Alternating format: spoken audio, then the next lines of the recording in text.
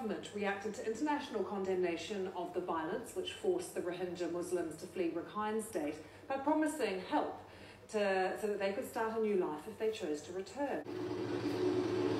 For the past year, Myanmar's government has not allowed us to travel to northern Rakhine State, but now, finally, we've got permission to go to an event there. But now we're told some of those displaced in the bloodshed are coming back. We're invited to see 250 new homes and the people who will live in them. They've been paid for by neighbouring India. This family are waiting to talk to us, although it turns out they won't be sleeping here tonight. They'll be going back to their nearby village.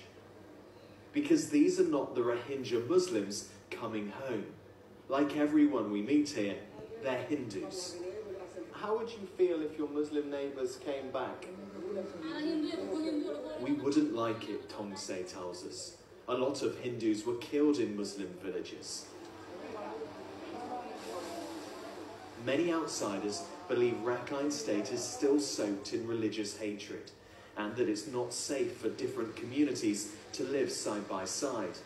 But ministers claim progress is being made and today are celebrating their efforts. Well, they're battling on with this event despite the relentless rain, and that's because Myanmar's government is desperate to show that it's doing things in Rakhine State to try and improve lives. Minister, the families today are Hindu families.